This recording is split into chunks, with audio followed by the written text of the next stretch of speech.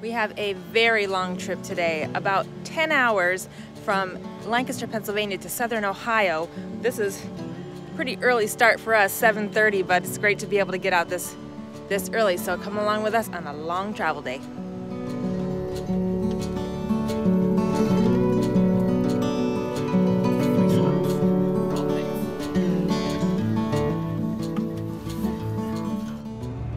Making our way out of Lancaster this morning, and we find that oftentimes when we're around even small cities, we're spending a lot of time looking at the map saying, how can we get around this city? How can we not go through the city?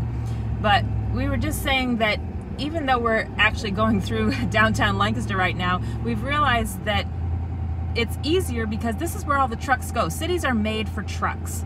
And when we try to go around through little towns and countryside, we often get jammed up by low overhangs, by tight turns. And it's sort of the same idea as going over the George Washington Bridge in New York. People say, why would you ever drive an RV through New York City? Well, because the entire country's truck fleet goes through there. That's what it's made for. It's made to be a multi-lane highway where large vehicles can go. So that was kind of a little shift we had this morning of maybe we shouldn't avoid the cities. Maybe we should see them as a good, safe route. Yeah, at least when RV Life, the app we use, tells us to go that way.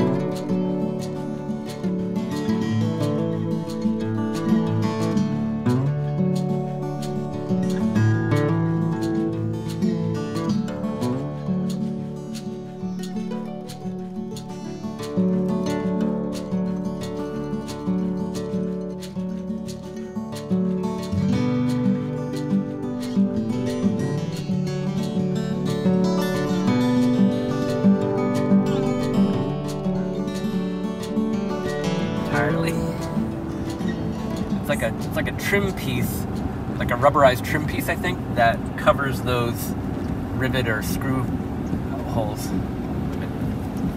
Something flapping in the wind off of our front nose. It's like a caulking piece or something. Yeah. You can see those little rivet or screw holes that I think is primarily what it's there to cover. So we'll pull over and figure it out. Maybe pull it off so it can be put back on properly later. Looks more cosmetic than structural, but it does cover those holes.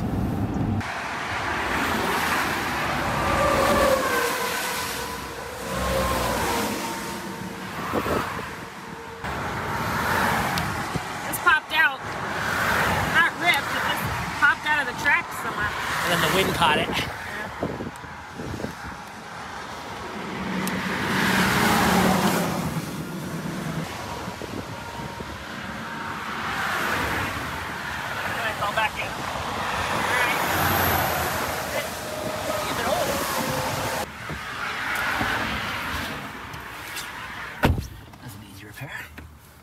That was quick. My hands are a little grimy. Hope I didn't mess up my hair. Because on travel days, my top priority is how coiffed I am.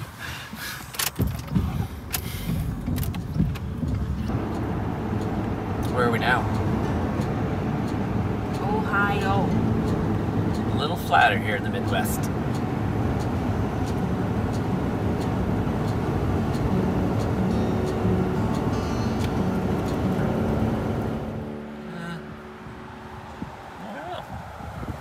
So it flew out again while we were driving.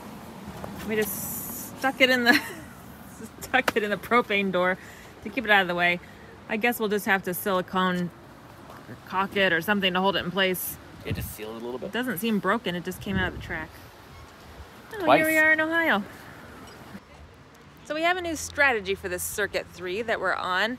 We've sometimes debated whether it's better to drive a long haul travel day or drive a few hours and stop over, quick overnight and then keep going. So what we've decided is that even if you stop for a quick overnight, even if it's in a parking lot or rest stop or something, it's going to be an hour to set up and an hour to tear down the next day.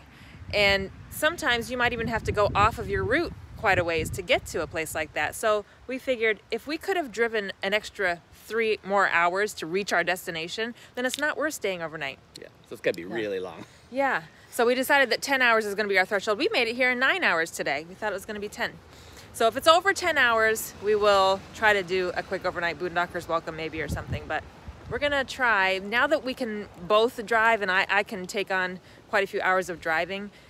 Today wasn't bad, was it? No, not at all. And we left really early, so we're here for us. 5 p.m. For real people. Yeah, we've got plenty of time to set up and have dinner, so it worked out great. I think that's going to be a good strategy for us. It's good. Baby, if you've ever wondered whatever became of me, I'm living on the air in Cincinnati, WKRP. We are only in Ohio for 4 days. We're doing Cincinnati and Columbus. That's our 2 experience cities so we can get our Ohio sticker. So we're in Cincinnati today. We're gonna check out Findlay Market because they're having a little fall food festival today and we're gonna get some lunch.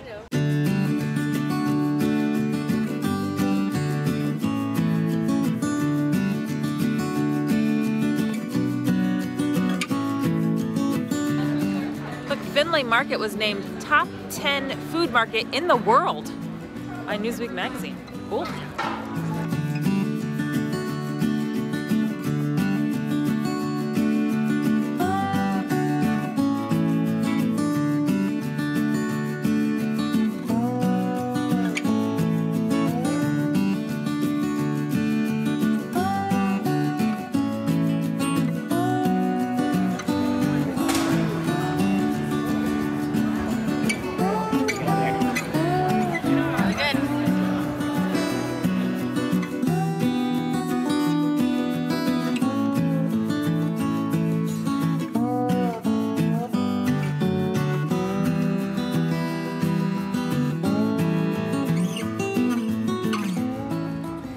Remember last year when we were doing big cities on the East Coast, I used this app called GPS My City, and we're going to use it again here in Cincinnati and this week in Columbus. So I decided to go ahead and buy the yearly subscription. It's only $13 and it gives you access to be able to map your walking route in the app instead of having to map everything out in Google Maps. So I thought it was worth it, not too much, and it has cities all over the country, so you should be able to use it a lot this year. So today we're doing the introductory walking tour of Cincinnati.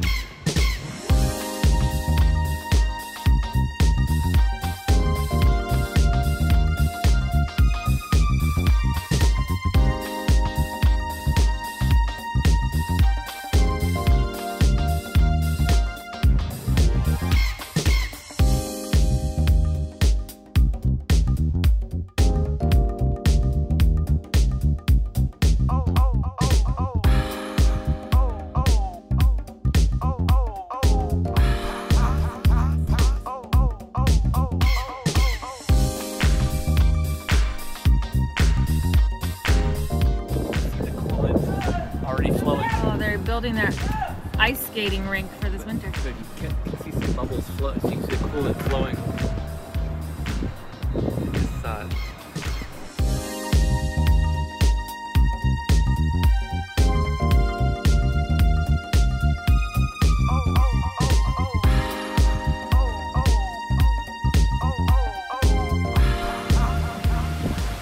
Here's the Cincinnati Reds Stadium, baseball stadium. By the Ohio River. And here's Cincinnati Bengals football stadium.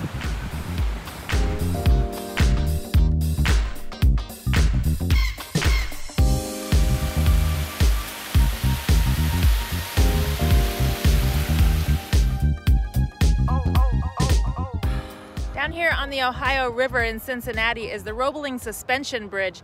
This is famous because when it was built in 1866, it was the largest suspension bridge in the world.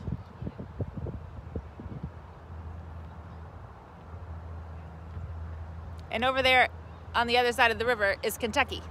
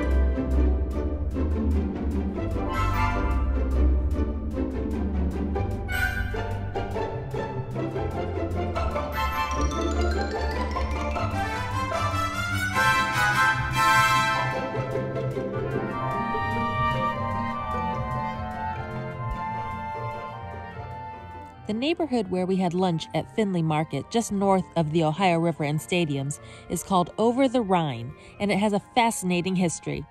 In the mid-1800s, this area was settled by German immigrants. A canal separated the neighborhood from the downtown where most of the immigrants worked, and in order to get to work, they would have to cross the canal.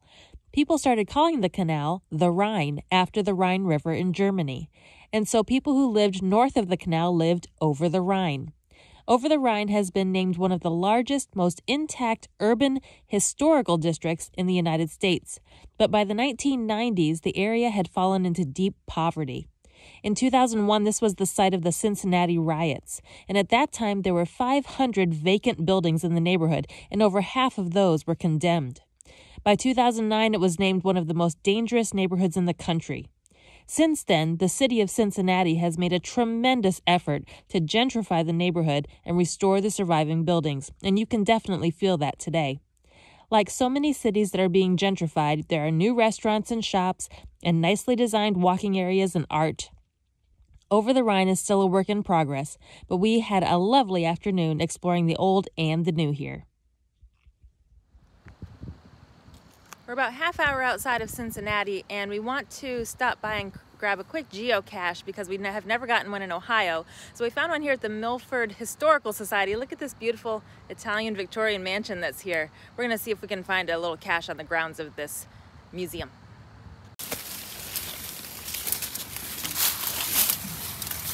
We spied a little green cord here, and I yanked on it. There it is. We're going to continue our time in Ohio next week, so I hope to see you then. Thanks for watching, and have a great week.